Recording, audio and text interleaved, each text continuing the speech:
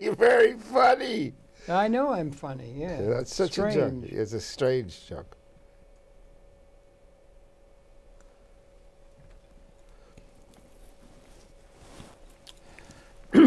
Well, welcome very, very much to Conversation. A dear friend of mine from about 1,000 years, we've been known each other, and that's Jonathon Rudin. Rubin. Rubin. Jonathon Rudin, and he's an ad-lite guardian, ad-litem has been, involved with the court, the NYCHA situation here in New York City, among other things. There might have been some changes more recently that he could address, but we want to talk to him about NYCHA and about the housing situation in New York, and if we can, expand beyond the example of New York City to other cities in the United States and perhaps to other cities of the world in terms of people of substance or economic substance and some of what is called in a lot of the literature the least advantaged people on a world scale. And that's some of the things we're going to be talking about. And Jonathon, welcome so much. Thank you for having me on the show. Good to have you back, man. Thank you so much. So I've introduced this theme, and you could set it right by talking a little bit about your own background, but hold on for a second. I want to talk about how the average price of an apartment in New York City now, I guess, is, you know, you got to get a $5,000 return on or rent and so forth. They're going up, co-ops and everything. Mm-hmm. It's $4,000, $5,000, $6,000 a month rent just for an apartment of a couple thousand square feet or something like that that people want. It gets in great value. They're going to be able to make money by the increased value. And then in the midst of all that, you have this phenomena in New York City called NYCHA. Mm-hmm. And there, the people who do not have great means can't possibly afford thousands of dollars a month and so forth, but they have housing, and it might be as low as $300 to $400 a month. Now, I want to talk about how that came to be. What does it mean in terms of the housing problems of the world and the disequilibrium of capability and wealth among the peoples of the world? And that's what I'd really like to talk about, since you seem to understand this phenomena of NYCHA. And maybe you could share with us the establishment of NYCHA. How did it come to be? What does it represent politically in terms of our city, the nation, and the world? Okay, so NYCHA is a housing project formed out of HUD, which is Housing and Urban Development of the federal government. Essentially, in about 1935, back to Roosevelt. Roosevelt and LaGuardia were instrumental in the formation of NYCHA. It was a bit of social engineering. It was social engineering mainly because many of the NYCHA residents are getting a federal subsidy to live there, where they're only going to be able to. NYCHA housing, usually the authority, as it's called, or the largest public housing authority in the United States, is only allowed to charge 1/3 of the person's income for rent. So it's a consideration of the fact many of the people in New York City struggle to make a living, struggle to eat, struggle to even exist. Yeah. Many of them are on the edges of our society, barely interacting with people in certain neighborhoods, barely getting into the mainstream places like, say, Madison Square Garden or Lincoln Center or the movie theaters around the city. When I watch the movies and I go out to the movies, which I do now much more because I can get a senior discount of about $4 to go to the movies, I don't just stay to go to the movies in my neighborhood. Right around here, there used to be a very cultural-oriented movie theater called Lincoln Plaza. I think it's gone now, but it was a cultural theater that had very independent film screenings. Right. And so I think, we have one of the best cultural centers in the world in many ways, and I think taking advantage of theaters all around the city as opposed to just something that's in walking distance really allows one to see film that's unusual and sometimes socially oriented to make you think about things. And even somebody of modest means living in NYCHA could manage to get there. Well, Or to access it, perhaps. Perhaps if they wanted to take the subway. A lot of people do take the subway. A lot of people are That's using another the thing I want to bring up. are Yeah. using the subway, but I'm not totally familiar with the transportation issues, except for the fact that I know there's a cutback in service of transportation now. A friend of mine goes to the Brooklyn Museum all the time, and he said he was all messed up in getting there because the 1, 2, and 3 service was not going into Brooklyn. There's always some of that going on and everything, but on the whole, New York City is a place where people can live their whole life and never have an automobile, which is totally impossible everywhere else in the United States, because never is there any place that is so close packed and so able to provide adequate public transportation to where people in New York don't even bother to have an automobile or need to have one, as they would have to in order to exist in everywhere else. So you asked about NYCHA, and that's what. And how did it come to be? What makes it possible? So the federal the government, political the forces. federal government created public housing in the 30s. Is that part of the New Deal and so forth? Yes, yes. Okay. But New York has the largest public housing authority in the country. That is NYCHA. Yes, but Yeah. I wanted to make sure to be very clear and very accurate Yes. about what happened in the last 7 or 8 months with NYCHA. Oh. Okay. NYCHA's 4 executives below the executive director either were fired or resigned. Okay. And I'll get to that, why it happened in a minute.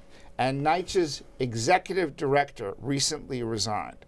The reason is that 50,000 apartments of NYCHA were certified by NYCHA, probably by the executive director, who we don't have to attack a person personally. All right. Yeah. And that person said, you know what? There's no lead paint problem. But she had a report sitting right on her desk that said 50,000 of these apartments had lead paint problems. Well, why would she have said that if she was aware of that? Why would she? I don't know what. I've never spoken to her. I've never met her. Yeah. But it was very. On one of the shows that I was on recently, I said there has to be accountability, and I think, you know, one of the notions of accountability that happened in the first. In de Blasio's initial election, Yeah. Mayor de Blasio's initial election, Yeah. is a lot of the Democratic candidates went and spent a night in NYCHA housing to really understand what it's like to live in NYCHA housing. Yeah. Now they cherry picked the housing. In other words, they didn't go to the worst places in the middle of the winter where there were no heat in the apartments and things like Well, that. wait a minute. You're talking about something that isn't livable. You can't live with no heat in the Well, winter. actually, but you Nobody know what? can live like yes, that. Yes, you can't. But there were tens of boilers that were dysfunctional last winter. Oh, okay. Well, these are details. Yeah. Okay. Yes, but yeah. the details, the housing issue is in the details, because there's a very, very good book out there that just came out about a year ago by a guy named Matthew Desmond, who's a MacArthur Fellow at Harvard in the sociology department. It's called Eviction, Poverty, and Profit in the American City. Now, one of his complaints was that you know, in New York City, there's a housing problem. In the New York Review of Books, they said, they called it New York City's housing emergency, an article. And they quoted a lot of things that I wanted to talk about on the show. Okay. They mentioned this company that I worked for 25 years ago called the People's Firehouse. I'll get back to that in a little while. Okay. But the NYCHA issue that really exists is the delay in repairs.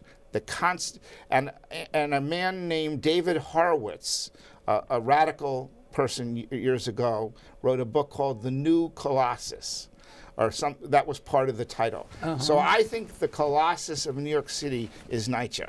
I think it's a monster. I think it's out of control, and I think people are abused who live in the system. Okay. Because they have attorneys who are paid $80,000 a year to defend their interests. And the people like myself are lucky if we make a fifth of that. You're getting in other all words, mixed up. as an advocate, I'm not respected by the system as much as the attorneys are. I'm not an attorney, but I'm almost the last resort to prevent an eviction. You're sort of getting involved in the weeds of the reality there and so forth. I was asking, how did it come to be? It was part of the impetus of like the New Deal. Yes. And there were other things, the Dust Bowl and all of that. Yes, and extreme things, the beginning of welfare, the beginning of, what is it, the thing that's so effective now in terms of the American population. Social Security? Social Security, and all of these kind of things were done by a very enlightened person, Franklin Roosevelt, and so forth. And there were things to try and help the people who were desperately hurt by that collapse and so forth. Yes. And it got established as a way to serve the interests of the least advantaged among us. Well, that's an admirable thing that should be part of the American picture. Right. And how did it come to be? Is it a characteristic that had influence in Boston, Detroit, all across the country? Yes, it did. Does it have influence in terms of national countries talking to one another? And how are we going to take care of the interest of the least among us rather than catering only to the super rich who are getting a little richer and want to get a bigger return on the value of the big property that they are able to pay for? And how is that going to be dealt with, Harold, the injustice of that? Harold, I think there are a few ways that they're starting to deal with the injustice. One of the first ways on rent-stabilized apartments, Mayor de Blasio has been a very people-oriented mayor with regard to housing. He kept 5 years he's been in office, and he kept the rent increases in NYCHA and rent-stabilized housing, which NYCHA is, to the lowest increases in 70 years. Well, that would be good to do because it works in the interest of the least advantaged who have very little money at all to be able to just eke out a living, decently living. But the other thing that we mentioned on one of your shows... And how does that happen, I wonder? How does the society develop a different attitude toward housing for the people who are really not able to afford the higher level of quality and so forth that the market could make possible to the people who are hustling and are successful? I think they're subsidizing the housing and they're giving tax Who's they? It's the government. It's a government thing. Yes. But the government is not perfect. HUD is doing it. HUD. The federal. Well, then what we want to look at is the structure of the judge of the government, national and local. Yeah, but I want to get back. It's evolutionary development. You wanted to know another way that the NYCHA tenants are being protected. So in August 2017 in New York City. Well, that's just yesterday. I was trying to get it along. No, I know you're trying to get a global picture. Yeah, right, exactly. I know, but I'm really concerned about New York City. I don't know. You seem to have a brief against the operation of the people of NYCHA. Yes, the administration. But I have to say something complimentary to Mayor de Blasio again. He and Councilman Mark Levine and a whole group of tenant organizers and advocates have changed the law in New York City. Just like Earl Gideon before the U.S. Supreme Court made sure through that decision, Gideon versus Wainwright. Yeah, I don't know that at all. But Anthony Lewis wrote about it. It's a decision which allowed a person in a capital crime. It said you cannot try somebody for a capital crime unless there's an attorney. It was in the 60s or 70s. Okay. And it was the first time the head court of the country, the U.S. Supreme Court, said you can't be convicted for a capital crime and go to jail for life or be executed unless you're represented by counsel. Okay. So it started the legal counsel services and public defender services for the poor. Is that how long ago was that? About 50 years ago. 50 years ago. Well, that's another thing, protecting the interests or the survival of the least advantaged rather than just catering to the successful. Yes, so that's what I'm trying to get at. So I was and how does society at large deal with the least advantaged, not only the advantage of the people who are the leaders of the society? Right, but the least advantaged by Councilman Mark Levine, another city councilwoman who is unfortunately, I don't remember her name, and Mayor de Blasio got a law enacted in August 2017, which said if your income is below a certain rate, you can go to this HRA office and get a free legal services lawyer. Now, what's the name of that? Is that relevant? There's a lot of people struggling to have a place to live. It is relevant. Now, It is relevant, highly relevant, because many of the people coming into housing court where their home could be taken away, they could be evicted, have no idea what's going on in housing court, have no idea how to protect their interests, have never heard of a one-shot grant, have never heard of a lot of things. Well, they're not hustlers like the people who have all kinds of legal support are successful in this society. Well, some of them are hustlers, but some of them have... I mean hustlers in the worst sense of the people who've got in with the system and are part of it and understand it. Some of the poor are well acquainted with the one-shot grant, but many college-educated people have never heard of it. Is this something we want to let...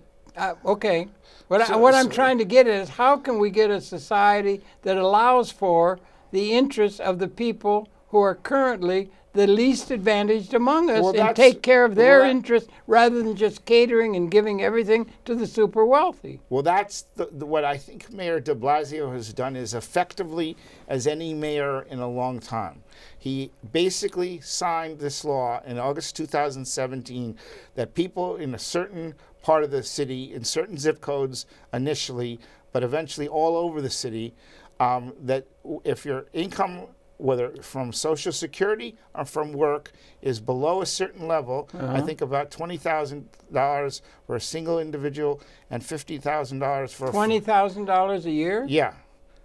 Okay, go on. And $40,000 for a family of four, $50,000 for a family of four. Yeah. You're entitled to a free lawyer. How much is $20,000 divided by 12? 20 divided by 12. That's a little over $1,000 or something like that a month. It's about $1,500. 15 something, yeah. Okay. It's about $1,600. Now, there's some people who don't even have that. Yes, many people don't. How do we deal with them? That's what I'd like to know. That's what this law is doing. This right to counsel law is effectively doing that better than any part of the country. It's saying we care about the poor, and we're not going to let a person lose their home unless they have a lawyer. And that's really, and that's throughout the political system, that is respected and adhered to favorably, without a lot of people saying they're taking away my chance to make another $1 million. It's not effectively known by a lot of people, unfortunately. There are many people who don't know about it. That's why guardian ad litem still exists. What is that called? Say it again. Guardian. No, the thing you're saying that people don't know about. There's a new law as of August 2017, signed by Mayor de Blasio, which says that a family of four living with less than $50,000 of income, or a person living with one individual living with less than $20,000 of income. Of provable income. Provable that could income. Be provable Social Security or whatever methodology. Yeah, right. Is entitled to a free pro bono lawyer from a legal services corporation, such as the Legal Aid Society. And what will that allow that legal representative do to the interests of her or him being in a place where they could live a decent life with the rent paid at a rate they can manage? Well, there are lots of steps. Or be effectively allowed to manage. There's lots of things that go on in the housing system. For instance, in some of the cases that I get involved in, with APS, which is an Adult Protective Service, a social services agency, they have in place sometimes, because their psychiatrists who go in to meet these people to get accepted for APS services, sometimes the psychiatrist recommends something called financial management involuntary, which means the tenant may have $900 coming in, his rent may, You mean a month you're talking now? Yes, or there's some that have less than that. Yes, many do. Many only have public assistance. But I'm working with the ones, let's say, who have $900. Public assistance is what? $215 rent, public assistance, and $200 as a stipend. That's another thing of a government thing? Yeah, that's a government support system through Anybody should be able to get that, I would think. That's minimal. Most people are, but here's the... I will get back. Usually we treat the poor with just kick them in the ass. You know? Well, there is the notion of that through Mitch McConnell and Paul Ryan. Well, they're more right-wingers. No, but those folks have pushed the president to sign this budget bill, which is taking hundreds of billions of dollars from Social Security and Medicare and Medicaid. And giving it to the rich? Well, Republicans. Yes, they are giving it to the rich because there was a $3 trillion tax bill, $3 trillion tax law that's Mr. Trump got through. Stopped taxing the super rich $3 trillion. It had to come from someplace, and it came right on the backs of the poor. So that's happening at the moment. I'm trying to get back to how does a society, what's the history of a society doing something for the people who are at the bottom of the social order, just in economic terms, and what are we doing to deal with the people also that aren't able to function in a way that can bring them in to a reasonable amount of cash money to live a reasonable human life. And what are we going to do with those people, not only in New York, not only in Detroit, not only in San Francisco, but across the world? Right. How are we going to deal? You know what? I know Calcutta's got a housing problem. Horrible. And so does Mexico City. Yeah. I know nothing about those. I know. I'm just saying. I know. We're talking about New York, NYCHA. We'll stick with that. But I'm trying to tell you, it's a lesson to be learned to the whole world. Of course. But the other issue is, of course, it's a lesson to be learned to the world, for the world. But the other issue is, you asked how are we dealing with it. Yeah. So during the Truman administration, and Harry Truman was 48. Yeah. Way back. The early 50s. Yeah. In the early 50s, they started the Guardian ad litem operations. Guardian ad litem. Yeah, that was you were one. Yeah, I am still one. Yeah, okay, right. Okay. Thank God I am still one. Yeah, okay, good. But that program, Guardian ad litem, involves a social service agency as part of HRA.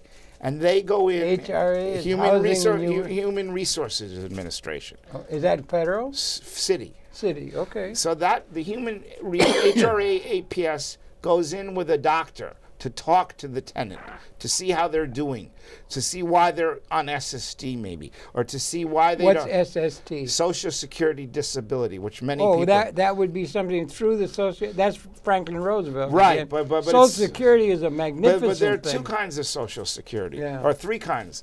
There's SSI, there's Social Security Disability, and there are retirement benefits called SSD. SSA, or that's the administration. So it's just called SS, Social Security. That's retirement benefits. That's what people get who've worked a long time and paid into the system. But some people, unfortunately, don't cope with the system. Okay, go ahead. Some people the system. We could talk about what makes up the system. Some people have mental health problems. Some people have mental health problems. Some people have physical health problems. And one of the people I represented had an arm and a leg that were removed from his body. I'm not remembering the word right now. He was an amputee.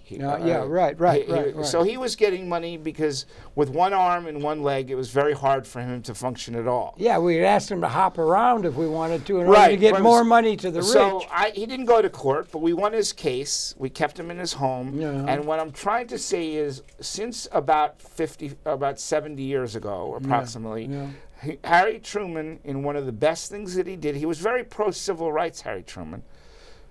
And one of the best things that he did is the Guardian ad litem system started in the courts. It wasn't quite the same as it is now, of course. Was that somebody with legal capability to deal with the system? As an advocate. Were they legally trained or not? Or were they just here's the training. It's a little bit of a trial by fire. Yeah. You get an initial... That can be very important. You get an initial 3 or 4 hour seminar situation for one day, and then about every year there are about 3 or 4 seminars you can take, and there are other ways you can take. And they're trying to, among other things, they're trying to guard against people who are trying to cop out against having to get a job. No. Or don't know how to get a job, or can't participate as a worker. No, they're trying to prevent evictions. That's preventing evictions. And now I want to get back to that Mr. Matthew Desmond, the MacArthur Fellow, because he writes about something that most of your listeners may not know, and then we'll get back to NYCHA.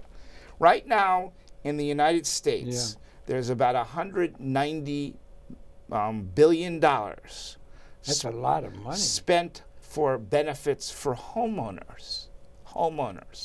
Not poor people, Not people who are suffering so much, Yeah. but people get those benefits. Right now, Why? I don't know because I don't work at the federal That's level. the federal level. Yes. That'd be the Republicans would do that. Well, yes. They want to try and benefit the But it's been around well-to-do. for a long time. Okay, okay. And right now, there are $60 billion accorded in Section 8 vouchers. What's Section 8? That's a That's subsidy that many... Mental? No, you don't. It's usually based on income. Oh, okay. Not, Yeah, in not other words, capability, no. Well, mental state. Or, it's qualifications economics. It's all economic, really. yeah, okay. Well, that's what we're trying to get at. Sometimes really. it deals with a disability, and sometimes it does not. So that my issue and Mr. Desmond's brilliant Some psychological issues come up. yes, Section but 8. Mr. Desmond's brilliant statement about that is that there may be something wrong with the federal leadership. They can't raise the 60 billion to 90 billion, which will only be half of what the homeowners get. I've lost you down the All line right, there. well, you're talking about helping the least amongst Yes, that's my main us. concern. So there's a problem if right now... Systemically, I'm sorry, I'm I made concerned, another mistake. It's actually 45 billion, not 60 billion, that the Section 8 vouchers cover in the United States. Okay. That's not a lot of money when you consider that it's less than a quarter of what's going to the people who least need it. The homeowners, the people who own their home, are getting 4 times the government assistance. Well, that makes it better to make an investment in a home so you can get growth of the worth of your property. That's the whole game most people are concerned with. I understand, but you know what? We're supposed to be concerned about the poor. Not to say this administration, but this man came into power saying, you know, You're the talking government... about Mr. Trump. Yes, he came into power saying the government didn't care about you. I care about you, which is a crime. And he sold that to a lot of people. Yeah, he won over enough to win the election. Yeah, right. But in reality, the government gives less than a quarter to the poor. So Mr. Desmond, the author who's been in the New York Times and whose book is critically acclaimed as a very quality book, has said that essentially right now, if we just raise that 45 billion to about 67, 68 billion, we'd eliminate the need for these emergency grants. We'd eliminate a lot of the non-payment cases. We'd eliminate a lot of the evictions, because then the government would be supporting about 2/3 of the rent of the poor. And that's a program that exists right now for a lot of people, but it doesn't cover maybe 50% of the people it should still cover. Okay, well, I'm trying to follow. Yeah. Yes. So these are in the weeds and details of the no, but this is a serious. This is a serious detail when we look. Are those things observing are trying to move against the interests of the people? I'm talking that's about. For the people who, I'm trying to talk about the people do not have a possibility to function like a hard-working person with the Puritan ethic and all that. That's what they can't do it. He's saying if you raise Section 8 from the number of people you're getting it now to add 50% more to Section 8 recipients, to make it instead of 45 billion, 70 billion, you'd help a lot of the people that are being left out of the paradigm of work every day, of now you're getting down to the areas of a good life. Work, the work ethic, getting on a job, learning to do what you're told, all of those issues of a Protestant ethic that seems to be wanting to be met by people, and there are a lot of people just simply can't qualify. You're right. And what are we going to do with those people? Some of them are very brilliant poets and whatnot. Well, you're right. You're absolutely right when you say it. As a matter of fact, some of the greatest artists we have can't function in the mainstream so well. Right, it sucks. Yes, but what's worse is that a lot of them are not part of the civil society by the nature of the housing situation. We're back again to how are we going to handle the problem? I'm going to talk about something. Not only here, but around the world. Yeah, I'm trying to focus on New York. Okay, sorry. Go ahead. New York is maybe the most advanced place on the planet. It's dealing with the issue. It's advanced. It's state of the art, but there are a lot of problems. as I said... Well, it's good to get some examples from state-of-the-art that might be improved as Right. a model for others. Right, of course. But That are when systemically you have relevant. a housing commissioner of NYCHA, or executive director of NYCHA, who basically tells the government in November or whatever time it was last year, in 2017, that 50,000 units of housing have no lead paint problems, when she's got a report sitting right on her desk that they're... Now, why would she do that? I What don't would know be- what the motivation No, but was. what would be, that's nefarious? Well, She put money in the bank to buy a mean coat? What's the reason that I they would don't do know. that? I never Well, what do s- you guess? What would be the I reason think it somebody was- in that I sense think- of I think responsibility would she- ignore I it? think she didn't If think that's it- important, you I- think it's important? I think it's life-threatening for Yeah. certain people. They get asthma problems. So lung what is your cancer. best guess as to why I those don't- kind of things go on among the people in Because that I position? think there's a, you know what? Here's another example. think I hate there's- to use this. I hate to Okay, use this. go ahead, use it.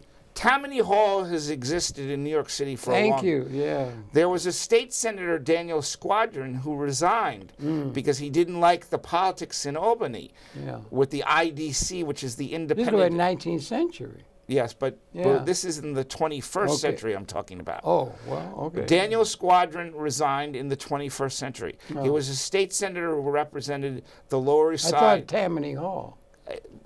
The corruption still exists. Okay, okay. Yeah. So Daniel Squadron resigned. He was a state senator from the Lower East Side and Williamsburg. Those were amongst the places he represented, Williamsburg, Brooklyn. So he had a representation in Brooklyn and Manhattan.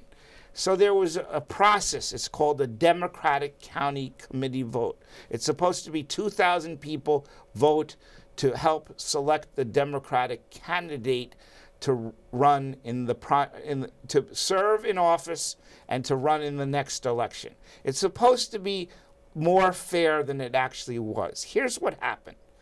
In the vote in Manhattan, this man named Paul Newell, he won with about 42% of the vote. This other man named Kevin Kavanaugh had about 25% of the vote. My friend, Councilman Gerson, who I helped to elect and worked on his campaigns a bit, he got about 18% of the vote. So this guy, Paul Newell, looked like a pretty strong candidate when you went over to Brooklyn.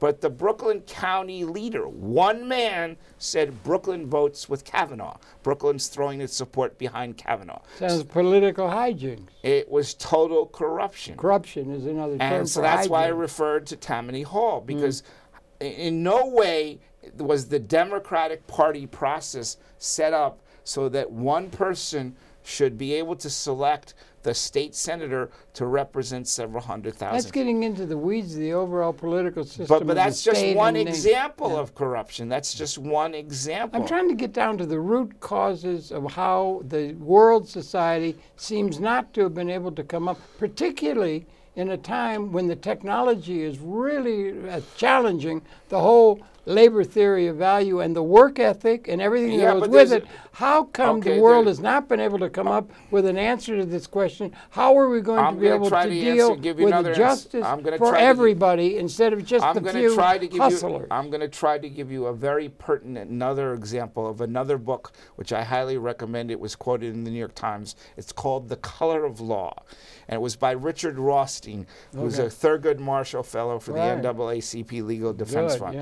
And the thing about that book, about that book is it says the setup in our society is that government, banks, and real estate have allowed the segregation of our people, that people of color more often live. They have allowed it. Yeah? Yes, they've allowed it, and they've helped it along. They've helped it along. They have basically made it happen. Made it happen that the people of color, the black people and the Hispanic people, do not live in the elite neighborhoods. Do not.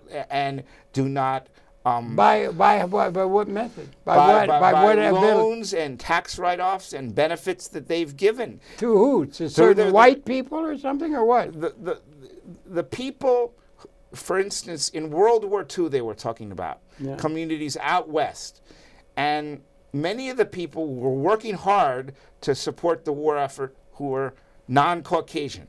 And those people were not living in much of the housing created out there in the West where the white people lived. They were doubling up with families. It's called racial, disgusting racial prejudice. It's total prejudice. And but talk about the Amerindians, for crying out loud, the way they've been treated. Of course, and that's the picture across the world. Well, the American Indians... And it just allows to ferment. The American Indians were actually were treated to a form of European genocide. Yeah, yes. But, well, that's just, But getting back to the improvement and the lack of improvement. So the 50,000 units of housing in New York City, in NYCHA, were certified as lead paint free. They were not. Another problem. Why is that such a big issue? Because lead paint causes. No, I know there's some dangers or something. Black lung disease. Yeah, something like that. So why would somebody not? I don't know. Why wouldn't a God blessed place be painted if that's what it takes? I mean, what causes that to happen? Well, you also may have to rip out. Is somebody making a buck off it or something? You may have to rip out the walls and put up new walls. So if that's what has to be done, why isn't it done? I don't know, because it would give a lot of workers a lot of work. Well, it would give workers a lot of work, but then somebody got that money that would have gone to those workers in some sort of a thing where they could go on a vacation to Hawaii or something, or buy another yacht or something. It's even worse than that. It's much worse. For repairs, NYCHA has $2.5 billion in their bank account. That's a lot of money. And it just sits there. And the bureaucracy, which is, I call NYCHA the Colossus of New York, the current Colossus of New York. Wow. It's a monster out of control, and I believe it's out of control. I worked for helped this lady out in Brooklyn, in a housing project near DeKalb Avenue. I don't know Brooklyn. Well, it's a walk from DeKalb Avenue. I don't remember the name of the project. I don't remember the name of the streets at this point. But this lady just wanted a paint job on her NYCHA apartment. When they finally did it, it took 2 men 1 day. 2 men 1 day. Yeah, sure. I had to get 6 orders from a judge to get that done. 6. Why? Because they didn't care. Who's they, and why don't they care? Because the maintenance are they raking the money off for something else, or what? No, the link up of the bureaucracy from the repair line and the repair tickets to the maintenance workers is totally messed up. Why? Because it's better to do it their way. What way? The non-way. The non-way. Well, then they could pocket the money. No, it's not. Or no, what do they do with the money? The money's sitting in the bank. Why do they? Because they're dysfunctional. Why? Because they're incompetent. No, dysfunctional. Are they making a profit off it? Is it corrupt? What is the reason? That's partly what I'm getting at. Tens of thousands of people who work for that NYCHA, New York City Housing Authority, and to get them to function efficiently without bureaucratic red tape and to do the things that they have to do, sometimes it takes a judge to throw it back in their face time and time again till they wake up. So we got the job done, but it took us, I started this lady's case in the fall of 1 year, and it took until June of the following year for them finally to do a job. Are there forces that would like to do away with anything like the charge of NYCHA, which is to serve the least advantage? They don't want to serve the least advantage. They don't want anything that goes to the least advantage. They want them all to go out and become a worker and get a job and do the thing, and they want to encourage them all to do that work ethic thing and everything. And that's not going to work any longer. I'm going to hesitate to say certain things, but I'm going to say them anyways. Okay. There's a state official, one of the top state officials. He was the top housing commissioner, top housing official in the Clinton government. Yeah.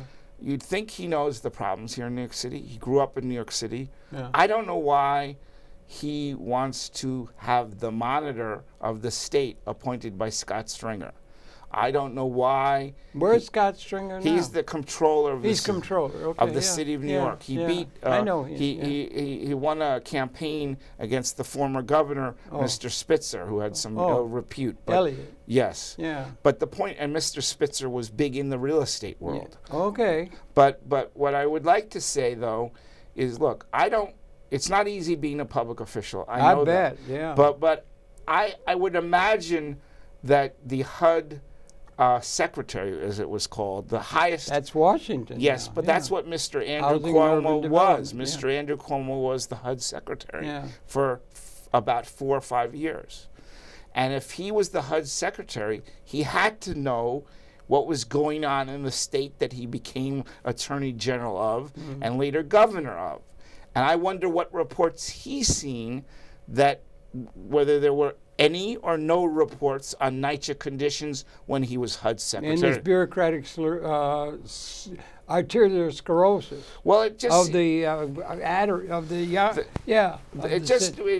look. I'm not challenging Andrew. No, Cuomo. you're describing something that I'm trying to get at the bottom of. Is why in the hell is it like that? That's what I'm trying to get at. It seems that business as and it's across the country, Chicago, St. Louis. No, but they're cutting back on public housing. Well, that's with the current president. No, yeah. they've been cutting back on it for a long time. Beyond that, I mean, back into Obama and all that. Beyond before that. Yeah. Okay. But okay. but Mr. Cuomo had to know, as somebody who wanted to run government in New York State, and who became the attorney general and later became the governor, what was going on in housing as the HUD secretary. He must have seen something reported to him one time, even if he only read a paragraph about it, that NYCHA's out of control, which it is. Is that a thing generally recognized? Yes, it's because of bureaucratic incompetency? Mm-hmm. Not because of skullduggery or money being siphoned or something? I don't know anything about money being siphoned. Is it just incompetency? I think it's bureaucratic incompetence. Well, that happens often in bureaucratic organizations. But this is a mess that affects 400,000 New Yorkers. What about the people? No, as your last guest said, it affects 1 in 20 people in the city. Well, my last guest was talking about pigeons. I know, but he and I had a conversation about. Yeah, he's a nice guy. Really yes, very guy. nice guy. But he basically agreed with me that 1 out of 20 New Yorkers should be something that the government should have a heck of a lot more concern than it does. 1 out of 20, I'd say more than 1 out of 20. Well, at least 1 out of 20 is well. At the very minimum, there's all kinds of people, and it's going to get worse. Right, but the whole tendency of the whole system. No, but it's gotten better. Go on. I'm trying to I want to say Mayor de Blasio, who we brought up a few times, has been the most pro-tenant mayor in my lifetime. He had, number one, the least increases on rents for rent-stabilized apartments for 5 out of the last 70 years. How low can we go on the rents for decent housing for our less advantaged people? For 4 years, there was free. 4 years, there were 0% increases. Never happened before. He did that by appointees he made to the Rent Guidelines Board. The second thing that he signed into law, he signed into law the right to counsel for poor people or people who are disabled. What good is it going to do the council if there's no ability for them to have any status why they should get money at all? Well, right now they're still getting Section 8 in many cases. Section 8 is coming to them because they're disabled or something. Or not low because income. They don't low have, income too. Well, low income is because they don't have the ability to have what is good. They're not working for some. They're not working for some reason. A person not working is not always not working because they don't want to. Some people want to work and they can't work. But there is this ethic. This is awful work ethic that it's a blight upon the society. Yes, but you and I discussed that. But it's very deeply rooted in a lot of people's thinking. Yes, they can make their own thing, just get out and build a bridge. No, but you and I discussed something else, though. There's the ethic of Ryan and McConnell, those federal legislators, that the Calvinistic boot them in the ass, boot grandma in the ass at age 90. Yeah, right. 90-year-olds have to work according to me. Get them out there working in the field. They did it with a lot of the blackies. 90-year-olds? 90-year-olds? Yeah, why not? Oh, by the way, blacks, because they're lazy and they don't know the Puritan ethic and all the bullshit. No. I want to tell you something else. Yes. There's another book which I highly commend to your listeners. Yeah. It's called Slavery by Another Name. Okay, that's good. By Douglas A. Blackaman, which basically said in Mississippi, Georgia, South Carolina, Louisiana. I shudder to think of it. At Alabama, in 1959, when I was alive. It's slavery, Yes, but listen to this. You didn't let me finish. Sorry. That a person could be picked up for vagrancy. They didn't have an ID. Yeah. They could be judged by a magistrate. Yeah. A magistrate doesn't have to be a lawyer. Yeah. Could be a political appointee. Yeah. And he could say, I fine you $50. Yeah. So that's a misdemeanor conviction. Not a felony, Yeah. not anything really Yeah, wrong. yeah. The misdemeanor, U.S. Steel. They haven't got the $50. They don't. You're Yeah. right. And U.S. Steel sits in the back of the courtroom and says, you're not going to go to jail. Don't worry about it. Sign here. You'll work it off. That's slavery. Well, here's the slavery. Wage slavery. It's all wage they slavery. They were tools and wage slaves because they worked for life. They lived in deplorable conditions. Anybody who works as a slave in a No, but certain sense, but they worked for these huge national corporations that were trying to BS that they were doing the person a favor by keeping them out of jail. And in a sense, they kept them as misdemeanor convicts working for life to work off the $50. Okay, how are we going to get out of this? Or how is humanity going to deal? Well, racism has to be much more attacked. We have to attack it in a few ways. We have to make sure that when New York State has a state monitor in place to equalize the funding for education around the state, that it gets done. But that's another bureaucratic mess. Why are we so tied up in education? Because education gives one the skills to get good work. Yeah, but that's the assumption. They think that if you get it, that's why people go and get educated. They're going to do something, or they're going to get a certificate that's going to let them do something so they can get money. Yes, but there's another issue about money and situations that I went to something called the New York Citizens Action Network, which is is that our guy, the guy uptown? No, it's a state organizing group, New York Citizens Action Network. It's not the Action Network of Al Sharpton. Yeah, this is different. He's really moving up in the national thing. Yes, he's a great guy, but this is a very important thing that I'm going to say. It analyzed wealth and income by demographics. And it said a black college-educated person had an approximate income of approximately $24,000 a year, or wealth of $24,000. A black college-educated person. Listen very carefully. Yeah, I'm listening. A Hispanic might have about $33,000 in wealth or income. And what would an Anglo-Saxon white is all good out? Listen to this. This is the real other horror. There's two horrors I'm going to talk about in New York Citizens Action. So the white high school dropout has a wealth or income factor of 55,000. And that's a white. That's dropout. Dropout. Like a custodian. And what about the people, the ones that are beyond that have been to Harvard? You know, some of them have great wealth, and some of them do. No, but you got another percentage there. You don't know that.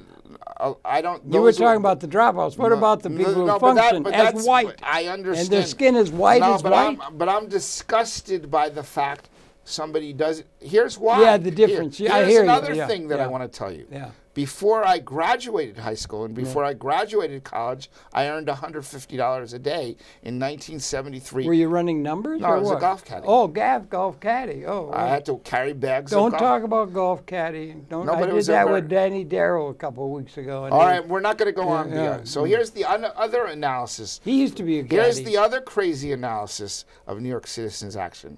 It's really, really galling to me. We have a situation where 25,000 people are in prison every day who have not been sentenced to anything. 25. It's a sin. I didn't exactly pinpoint one of the reasons. One of the reasons is the bail bond issue, that many of those people can't get bail when they're arrested. For a joint or something, or some stupid little thing, If you're black, Yeah, exactly, especially if you're black. And that's most of the 25,000. It's called prejudice. It's total It's called ignorance. It's called history. It's called something horrible. And here's the other thing. Untenable in terms of the evolution of human culture. As Bruce Wright, the first black justice of the New York State, the first black justice of the New York State Supreme Court put it, it's black robes, white justice. Yeah, right. Here's the reason why. Until he started to say, I have the discretion to choose the sentence for somebody, which pissed off or angered a lot of people of his fellow barristers, there was many sentences that were mandated by the laws from Albany. But the people in Albany don't really have an understanding of the situation in the inner cities of New York.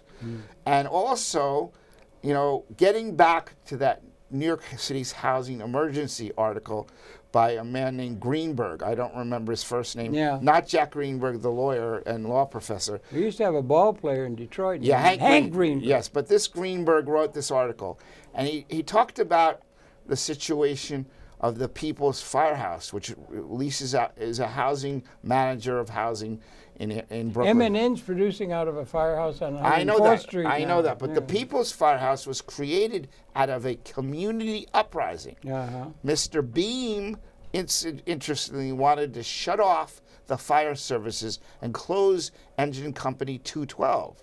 And why was that so terrible? They had cut back on a lot of services in that Northside Williamsburg community.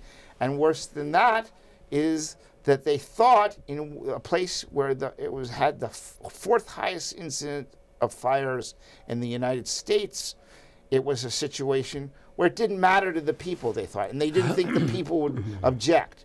The people went to the fire station, and they had 6 people guarding the doors with shotguns. And they won their battle until Bloomberg shut it in 2003. Let me say a couple words about something here now. Go ahead. I have to say something. Okay, go ahead. So that was done not just by Mayor Beam. It was done by 2 social theories. HPD Commissioner, what's his name?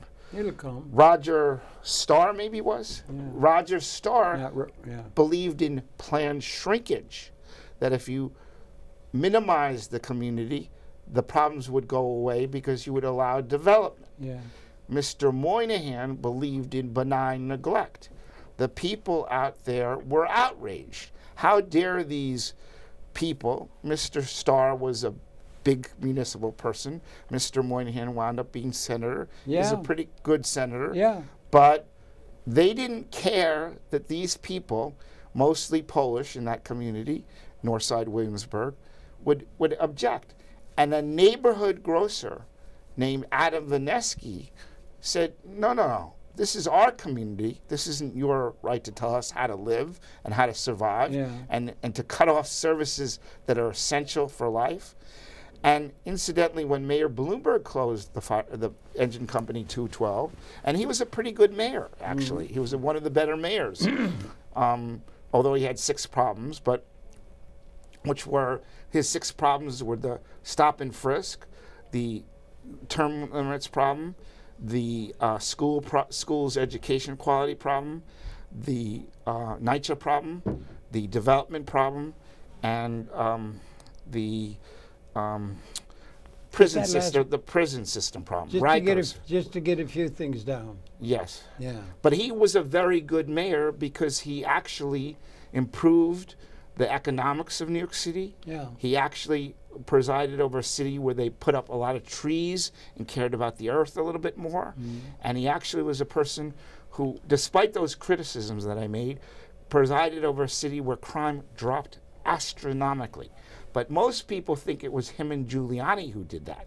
But actually, it was Lee Brown and the people who worked for Dave Dinkins who did it, who had Safe Streets, Safe Cities, and community policing that cut the crime problem. So Dinkins doesn't get the credit for that. And he instituted the police programming, which allowed Mayor David Norman Dinkins, instituted the police programming, which allowed Giuliani and Bloomberg to get a lot of credit for reducing crime because the crime numbers went down during their term. But this man who did not get the respect of many New Yorkers as he was cast out and Giuliani won the election, in actuality did something for the quality of life for everybody of the city for many decades to come. These are details of a situation coming out of history as we can address these questions and so forth, and how can we understand what's going on. Let me propose something else, if I may.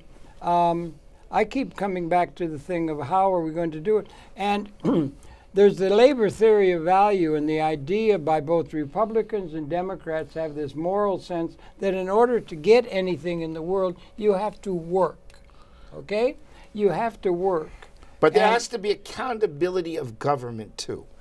Well, all right, let there be. No, but there's not, as we said, NYCHA's a mess right now. What's the accountability there? There's talk of having a state monitor. There's even talk of having a federal monitor. Well, I don't really care whose oversight it is. I care that it's corrected. Not only is there the 50,000 units of NYCHA housing, which possibly 80,000 people live in or more, that have lead paint that causes black lung disease and asthma problems and even death. There's a mold fungus problem that's pervasive. Mold is all through the housing. Well, those are tens of thousands of units of mold fungus problem. So they talked about the mistake of this woman who resigned, and we don't have to name her name because I don't like attacking people. She made a mistake. She saw it as egregious enough to resign. But you know what? They don't talk about the mold fungus problem, and they don't talk about correcting the problem and having the accountability. If there's a federal monitor and he or she does something, great. If there's a state monitor and he or she does something, great. Instead of just the talk, there ought to be the action. So you're right. There is the work ethic, but a lot of the I am one to say that we're hung up on that, and what's happening in terms of the development of technological extension of human consciousness in terms of a productive process is aiming just relentlessly toward eliminating the basis for what is called the labor theory of value, that people will get income by their labor participation in production. They are going to be put out of the picture in a world that is going to be done by technological systems. I understand. All the assets of which are owned by a tiny plutocratic class. Right. They're going to have an alternate way other than labor or slave labor, or the kind of things that you're talking about. Well, the manipulation. I actually read another book. I read another book which is very relevant. In 1 minute, Isaac Illich Rubin wrote this book called Criticisms of Marx's Labor Theory of Value. And one of the problems with Marx's labor theory... Not only that, it's the whole system. Not only Marx, it's the whole system. One of the problems of this situation... We're almost done. One of the problems of this situation, which says the owner and the manager benefit extraordinarily, and we have the 1% of those owners and managers who get millions. Yeah, the people who own, and the thing is, you're going to have to... And the managers. I'm saying they're going to have them 30 seconds. They're going to have an alternate way of forming capital that will get ownership of capital base to the masses of the people as a way of distributing income rather than employment and trying to work the old union movement. No, there has to be an enlightened view that has to come, and it's not dawning. No, it's not. But the union movement has got to be stronger too. Well, because the union movement is not strong right now. Okay, well, anyway, we're being 86. Is that what they call it downtown? They call it 86 when you're being thrown out of the saloon, right? Okay. So we give the credit, and we're being closed. We got to go. Thank you for that. Thank you so much. No, it's a pleasure. You got a lot out and so forth, and I still just am interested in the alternate way that's going to happen, not only in New York City, not only in the United States, but in the world. Yeah, and I wish in the time ahead. I and understand there's got to be better housing for people in the world. Some families live in a one-room hut. We know that.